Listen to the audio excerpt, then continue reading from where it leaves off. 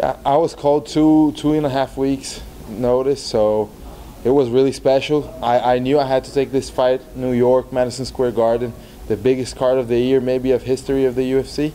So it's special, and to finish it like that, 1 minute, 19 seconds knockout, couldn't be better.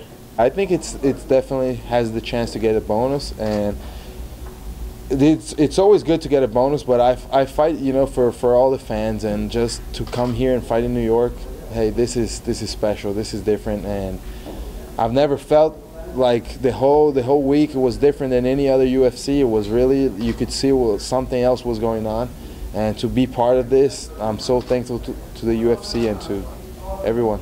4 wins and 4 finishes. I think I deserve a top 15. Not only I won a top 15, but I think I deserve it now. I asked for that in my last fight. This fight appeared, and I knew I had to take this opportunity. And now I definitely think I deserve a top 15. Whoever, whenever, wherever, I'm ready. And hey, I'm ready to go. I'm here to go for that title. So I want to fight the toughest guys that I can fight.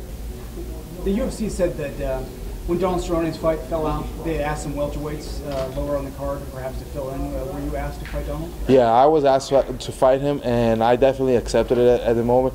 Even like Donald Cerrone came talk to me, hey, I try to make the fight happen, but the UFC later they thought it was better for it not to happen. So, because also like somebody would be without an opponent, so I think that would be kind of like not fair to the other guys that had their fights. But if that fight if they make that happen whenever, I'm glad with that fight too. I mean, I love Cerrone's style, and I think we fighting against each other we're both strikers. It would be definitely a great fight for the fans. You were definitely open to it. Yeah, definitely, for sure. I'm here to fight anybody. I'm ready, and I want to fight. I love fighting. That's what I love doing. So I don't pick opponents. I just go out there, train as hard as I can, and I fight.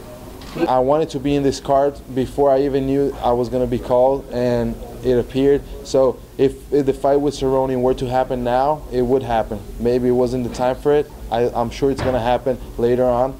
And hey, and now definitely I think it should have gone as it went. I mean, first round knockout, I got that win. It was perfect. You know, I don't pick opponents, and it's not because like I don't want to call anyone out. It's just I would fight anybody. But if I wanted, like if I were gonna pick, I would pick any striker in the top 15. That's like, I'm a striker, so I love to go out there and just trade punches and kicks, and I think the fans want to see that. So any striker would be my pick.